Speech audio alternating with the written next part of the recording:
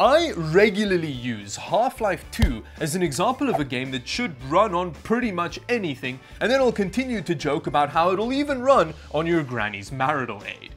But then, invariably on all of these videos, I get comments where people tell me, actually Dawid, back in the day, Half-Life 2 was considered an extremely demanding game to run. So, when on Craigslist, I saw a listing for a system from about that era. It's a bit older than Half-Life 2, but roughly the same era. I decided to buy it and see how well it'll run Half-Life 2.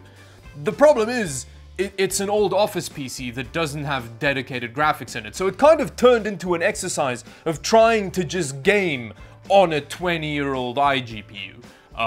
Yeah, so let's see what that's like. Before we get into that though, if you want to help support the channel, buy more random crap for videos, and you want to get some cool clothes in the process, check out the link in the description below for some Dawid merch.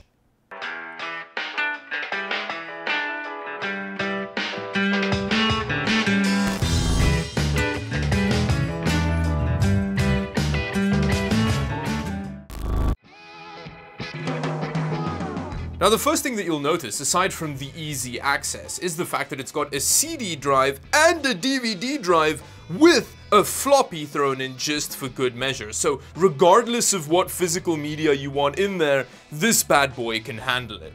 We've got a spec sheet sticker over here, and the only thing that I want to point out is I think the RAM has been upgraded, but we'll have a closer look when we get inside.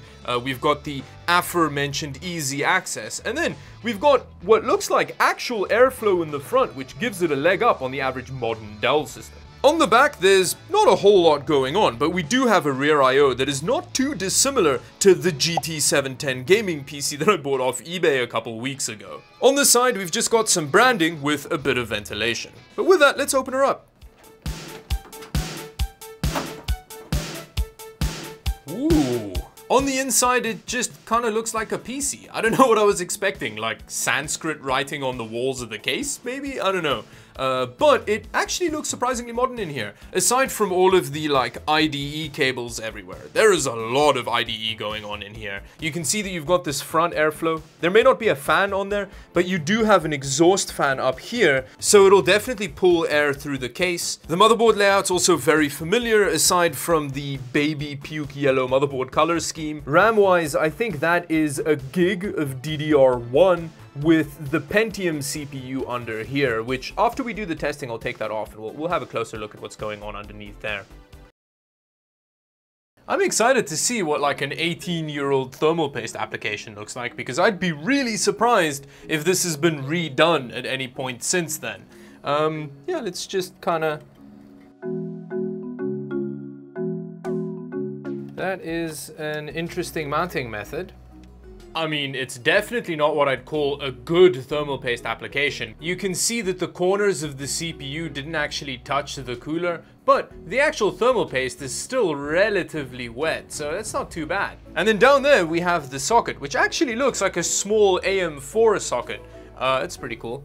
And you can see we have our 20-year-old CPU. It was actually made in 2001, and it's a 2.5 gigahertz Pentium 4. And this is still from back in the day when Intel had the pins on the CPU as opposed to in the socket. Interestingly, with these older Intel Pentium CPUs, they didn't actually have the iGPU physically on the CPU itself, like with modern processors, but they actually have the iGPU on the motherboard's chipset. And the specific iGPU that we have on this motherboard is the Intel Extreme Graphics. I guess we'll see how extreme it really is later in the video.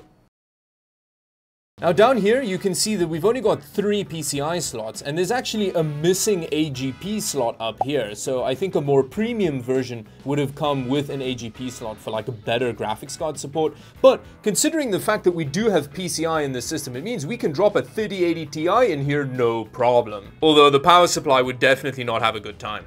The CMOS battery orientation is also pretty weird, although that does actually look like it would be much easier to get out. But yeah, other than that, it's actually surprisingly boring in this old office PC. I really don't know what I was expecting. But with that, let's power it up and have a look at the very old Windows XP install on here.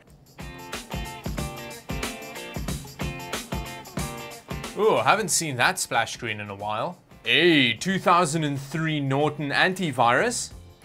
And then here we've got Compact Organize. So this is what bloatware looked like 20 years ago. Oh yeah, I actually just remembered how the guy set this system up before selling it. So he actually reinstalled Windows XP using the restore image on the hard drive. So I think this is quite representative of what it would have looked like out of the box. And it's got the clap real bad. If this PC was a sailor back in the 1800s, it would have like 3 days left to live. It's even got a hot deals app. What is that? That seems like it's 100% a virus. Yep, trying to get you to buy old stuff through Compact. Damn. It's got Internet Explorer and AOL on it. Wow.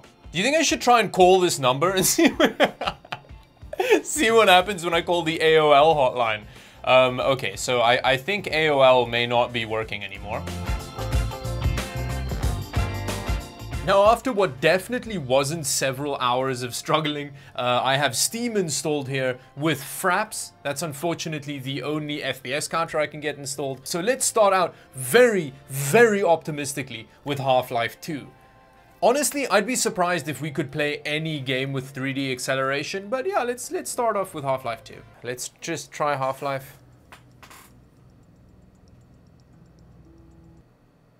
That's it? That's all? You're just gonna dump me straight back into... Let's try again? Nope, nope. It doesn't even launch. Ugh, fine. After trying a bunch of stuff, I still can't get it working. So I guess let's try Half-Life 1. Okay, so this is the settings that we're gonna work with. Let's see if we can get a game that's actually not significantly older than this PC running on it. Oh, okay, we're getting about 30 frames per second here. No, you can't see anything, can you? The game is really dark. Video. Has it crashed? Oh, come on. I mean, it dips below 30 occasionally, but it's closer to 40. It's not too bad. There's some definite input lag though. Let's see what happens if you select low video quality. Why does the helps with lower end hardware? Oh, I think it's overheating, actually. I think the graphics chip...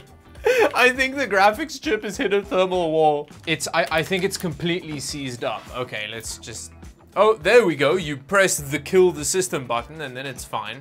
This actually feels remarkably like playing Half-Life on a PC when Half-Life came out.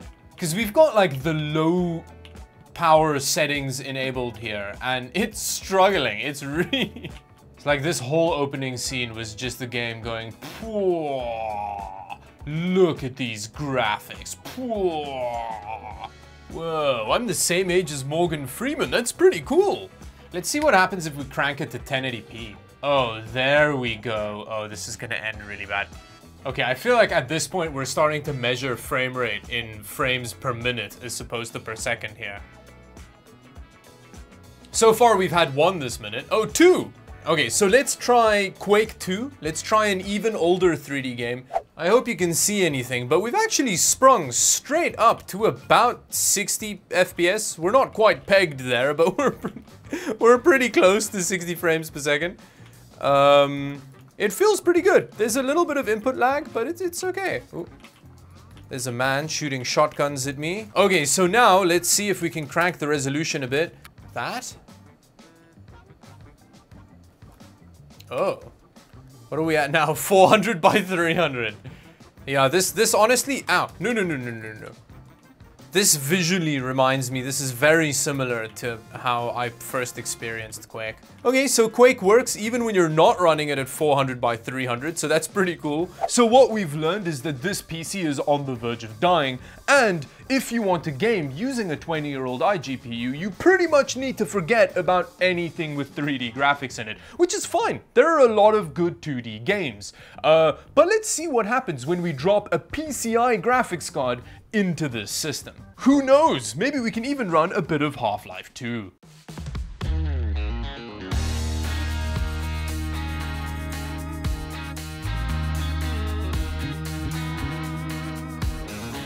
Okay, now that we have an Uber GPU installed, let's see if we can run Half-Life 2 this time. Ooh, okay, we're in.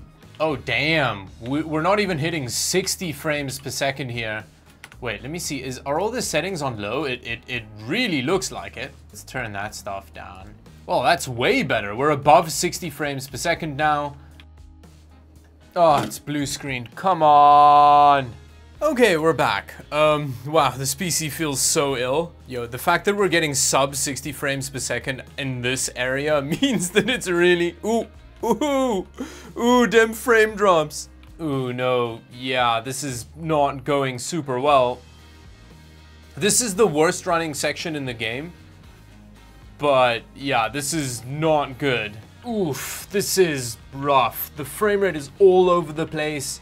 And yeah, this isn't what I'd call playable. And I guess this proves a well-known fact that playing Half-Life 2 back in the day on lower-end hardware was a real kick in the teeth. And that brings me to the end of another video, which was basically just an entire day of me struggling with an old computer. If you enjoyed it, please do like and subscribe to the channel for more videos kind of like this one, I guess. And until the next video, thank you for watching. Bye-bye.